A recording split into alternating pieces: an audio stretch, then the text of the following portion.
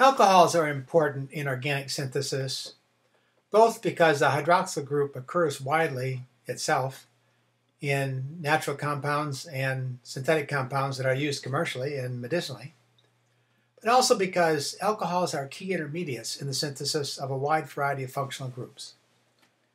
Talking about the latter, the use of alcohols as intermediates, what we're thinking about then is some precursor, and there are several options, is used to make an alcohol of some type, and then that alcohol is used in one of a variety of reactions to make products. Of those, one of the types of reaction is substitution. In fact, nucleophilic substitution, where the overall reaction and conversion of an alcohol to a compound where a nucleophile has replaced the OH group. Now at this point, you should be saying, but wait a minute. We've learned that hydroxyl groups are very poor leaving groups. That's not going to happen, and you are absolutely right.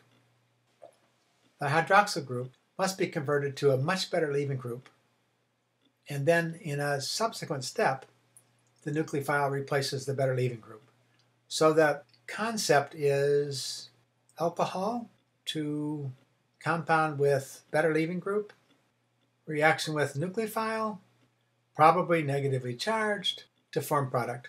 And we know that for nucleophilic substitution, the SN1 mechanism is possible, the SN2 mechanism is possible. For this one, we know that typical of tertiary alcohols, we know that racemization results when we have stereochemistry at that center. For the SN2 reaction, we know that primary and secondary compounds typically undergo reactions by SN2. The secondary, perhaps also some SN1 reaction. We know, and this is very important, that inversion of stereochemistry may result. So what are the strategies for turning an alcohol into something with a better leaving group? There are three strategies.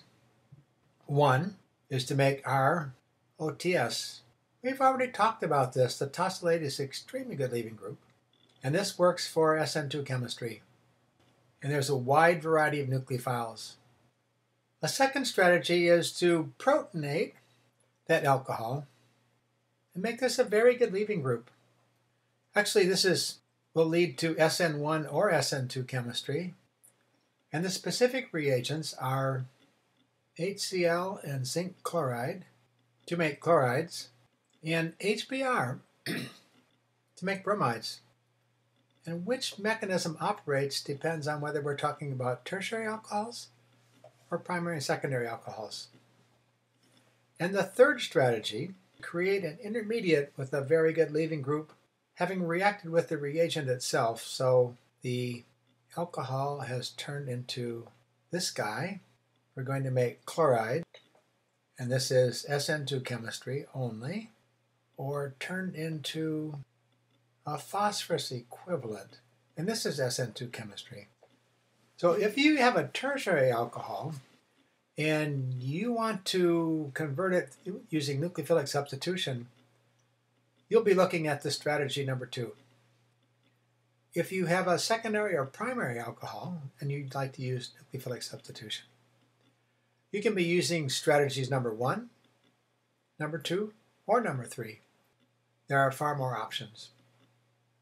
So, in summary, these reagents convert alcohols to intermediates that are far more reactive toward nucleophilic substitution because they have better leaving groups. And then in a nucleophilic SN1 or SN2 reaction, that leaving group is replaced by a nucleophile to make a variety of products depending on the nucleophile.